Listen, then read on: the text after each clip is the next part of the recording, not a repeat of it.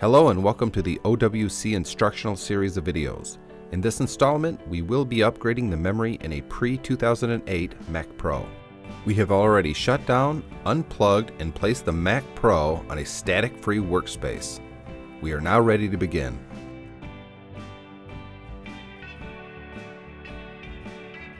The first step is to open the side access door on our Macintosh.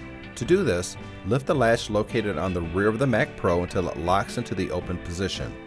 You may then tilt the door forward slightly and remove it. The next step is to locate the memory riser cards inside your Mac Pro.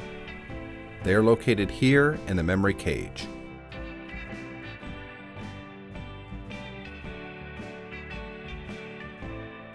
To remove the memory riser cards, slide them straight out of their respective slots.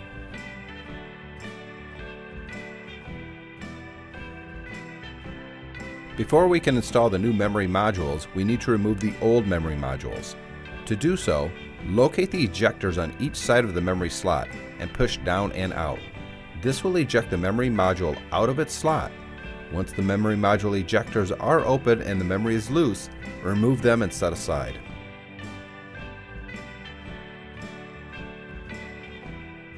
To install the new memory modules, be sure that the ejectors on each side of the memory slot are open. Line up the new memory modules by aligning the off-center notch in the memory module with a corresponding off-center pin in the memory slot. Once aligned correctly, push the memory modules firmly down until it snaps and locks into place. The ejector should snap shut when the memory modules are firmly seated. Check that the memory module ejectors have closed.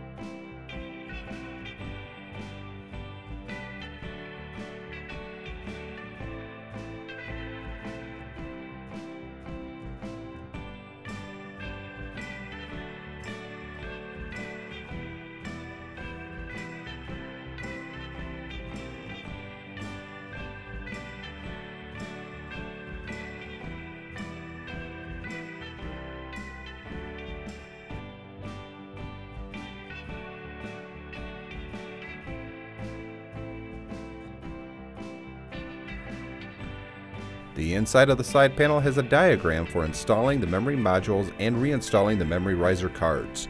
You are now ready to reinstall the memory riser cards back into your Mac Pro. Firmly push the memory riser card back into its slot until it snaps back into place. Repeat for the second memory riser card.